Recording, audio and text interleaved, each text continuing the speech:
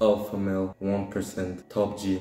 Those are the words usually associated with the man part of the red pill community. And you've probably heard about that community because it has been growing in size the past few years, and it's probably part of our modern culture. But I've always wondered, what does the red pill mean? Why do you become a red pill? And how becoming a red pill can make you the high value man you've always wanted to be. So before talking about the red pill, let's talk about its opposite, the blue pill. The blue pill is basically what society has been feeding you your entire life since you were a kid. For example, Disney movies. They teach you that if you're the nice guy, if you're nice with the princess, you will clap her cheeks. If you're optimistic, it doesn't matter how harsh life is, because you still have faith, you will succeed no matter how difficult it is. Don't change anything, just have faith. That if you meet a woman and you fall in love with her, she'll most likely be your wife and you'll have a beautiful life and a happy ending, just like in fairy tales. And finally, how does it have an impact on your dating life, on how you approach girls and flirt and everything? You will automatically think that if you're the good guy, hey, I just have to be nice, like I've been taught, and you know what, I'll cut the cheek. And if you recognize yourself in it, don't worry, because like I said, it's something that we've been taught our entire life. So for most people, at least, now enters real life. You're an average guy, you're not the richest guy, you're not the most good looking guy, you're not the guy with the most game. You try to get some girls, and even by doing what society has been telling you to do, you don't get the girls that you desire. You don't get the kind of girls you want. You've been nice to them, but they don't really care. At least you get friend zone or something, but there's not that relation. There's no romantic build up, and that's what you're looking for. But you don't understand, because like I said, you've been following the rules, but nothing has come, no results. And that can be frustrating, because to who can you really explain that shit? Who are you going to talk about it? Your parents? They lived in a completely different era. Your friend that always get girls, how can you understand it? Because he's not you. He hasn't been through what you've been, so he'll most likely tell you be yourself because it works for him. But if you stay how you are, it won't work for you, so he can't understand. And honestly, you just go out there, you can't find a solution, you don't understand, you feel lonely, frustrated. It's normal, because like I said, you're following a rule, but the rule leads nowhere. There's no result. So the only thing that can be born or that can come from that shit is anger. The past few years, what happened? Podcasts, social media, YouTube, whatever. And those platforms allow people that have been through similar things as you to tell you how they did, to make you understand that it's not because you're nice you're gonna get the girl, it's not because you like that or like this you're gonna get her. You gotta change. You can't do what society tells you, because we all know the song, yeah, good guy finishes last, bad guy gets a girl. It's not that the good guy finishes last, but it's the good guy has nothing, no game, nothing. His only valuable asset is being nice. This is the difference. That's why having access to content like, let's say, red pill self-development content allow men to understand that they need to change. They need to understand that what society taught them isn't the solution. It's most of the time bullshit. It doesn't apply to real life situations. Right now, you can't get anything because you have no value. Because, for example, you go on Tinder, you swipe, you have barely any match. You DM girls on Instagram, they don't respond, because with social media now, it's easier to determine someone's value. Taking the red pill will make you understand that you need to change. If you want the girls that you want, there needs to be some effort made, because right now, it's either you live in your dumb world full of optimism and thinking that by being nice and everything you'll get it, or you decide to wake up, do something, and take action.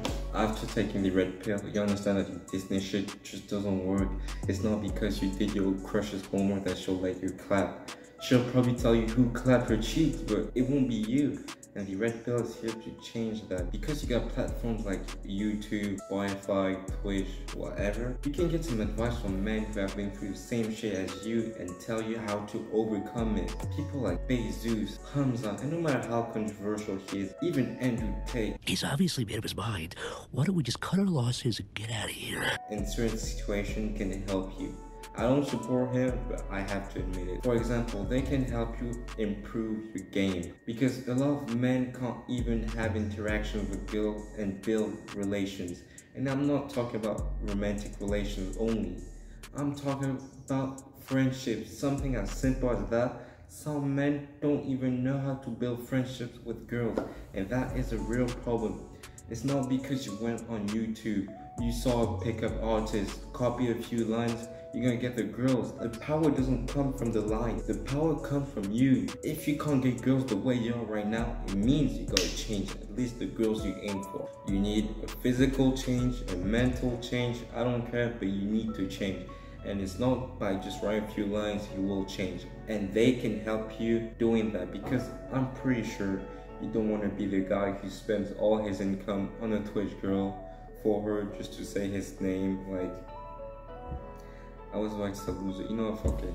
Loser111 just donated $1,000. Thank you. I'm sure you're not looking for some interaction based on donations. You're looking for some real interaction. So if that's what you're looking for, you gotta understand you need to change mentally and physically if necessary. They can help you improve your Instagram page, your Tinder page, whatever, because this is your CV. This is what people get from you without knowing you. This is the first impression people have of you. And if it looks like trash, people will lower your value. If it looks really good, really aesthetic count, it will up your value. I'm sorry, but it's just the reality of social media. Because for some people, posting a pic in the forest on Tinder, it's reasonable. Like me in the middle of the forest during nighttime, standing menacingly. He's just standing there, menacingly! That will comfort the girl. That will make the girl like swipe right. Of course. That's what happens when you lack social interaction. You will lack social awareness. They can help you understand how you should be in a relationship. For example, when it comes to texting, some people, the second they get a girl, they just go berserk with the texting. Every morning they'll be like, oh, you're my queen, without you I'm the nan, I'm nothing, blah blah blah, you're my world. Bro, was she the force holding your universe? Was she the force who made you before, who made you today, and who will make you after if she's not there? No, it's you. For some people, once they get a girl, that's it. They don't focus on themselves anymore. They become part of the background, which is not normal. It's not because you got a girl that you can't focus on yourself. I'm not telling you to take the girl like, I need some top, so be there in 30 minutes. If you want to do it, bro. You know what you're doing, bro. I'm not saying that you have to text like that. I'm telling you, don't push it too far. Don't forget that you exist. Don't forget that you gotta focus on yourself. There you go, focus on improving yourself constantly. Focus on your dreams or whatever. Treat yourself too, because that shit is important, that you're allowed to treat yourself. This is when you need to understand that there's a difference between being in a relationship that will improve you and being in a relationship because you're needy. And the needy part, that's not what you want, because you don't gain shit. That kind of action is what defines you as a simp. A simp is someone that will put himself in the background for the girl. You don't want to be a simp. You don't want that kind of lifestyle. You want a lifestyle where you can strive and improve and become someone that you've always wanted to be. But if you're a simp, the fuck you gonna hope for? You're gonna hope for a thank you, a goodbye? Oh, this time she'll leave me on red. She sent an emoji. After, what do you gain? What do you gain? How does it make you a better person? They also teach you how important it is to pay attention to your look or just your physique. Because imagine you're into a girl that loves fashion, but you dress like a nigga that comes from 2007. The fuck you think you're gonna get? And you're gonna tell me, oh, you know, but if you're good looking, if you got game, you're guaranteed to get the girl, blah blah blah. Boy, what if one day you meet a girl that doesn't care about your physique? If you don't know how to dress, she won't talk to you. Tell me what you're gonna do. That's why you continuously need to improve every aspect of your game. Everything you have, you need to improve. The way you talk, the way you dress, take care of yourself. Just find a sport that you love, you enjoy doing it. I don't say necessarily go to the gym, but be in good shape. One thing about me is that in end of middle school, high school, and early college, I only used to wear joggings. Every fucking day you would see me in a jogging. And I remember one day, let's say end of middle school, I came to the school in a sweatshirt and I had some jeans on, and people from my class, they came up to me and they asked me if I had a date. I said no, I just came up because I wanted to dress that way. They were in such disbelief that I would come in a suitable way to school. It was like someone kidnapped the actual prodigy and brought in a doppelganger.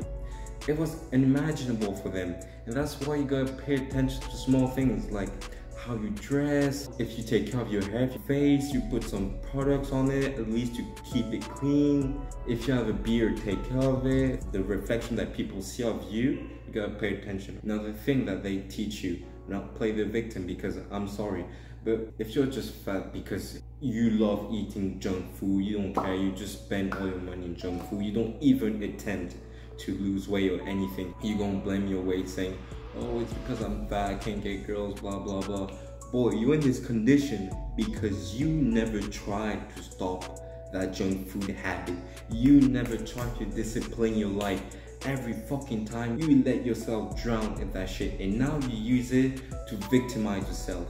That is not the kind of mentality you want to have, except the fact that it's probably your fault, the state you're in, if it's your fault, of course, because you have exceptions. But if it's your fault, accept the fact and try to go beyond that shit, overcome it. But for some people, it's way too difficult, they don't want to. You want to act like it's all because of bad luck, but you damn know inside of you, it's because you'd rather take that McDonald's menu than the menu with the special guac. And I know someone in the comments is about to say, oh yeah, but 5'2", girls don't like short guys, I can't do nothing, I was born with this body, blah blah blah. Okay, you're short. What the fuck are you going to do? Are you going to have a surgery to be taller? You can't do shit. This body is yours. Some guys think that if God gave them the body of a basketball player, they would be out there attracting girls like when Dexter was saying omelette de fromage. Your height is not a decisive factor. You still have other things you can work. You can improve. Again, you gain your knowledge in films and music and so many things, like diversify your portfolio. Brother, even Krillin was able to pull some girls, and he's not the main character, so what's your excuse? If seeing girls on social media telling, yeah, 5'6", too short, blah blah blah, then cut social media and take the time to work on yourself. And once you're stronger mentally, come back. You have the possibility to build your ID, your identity from scratch. The key factor is your mind.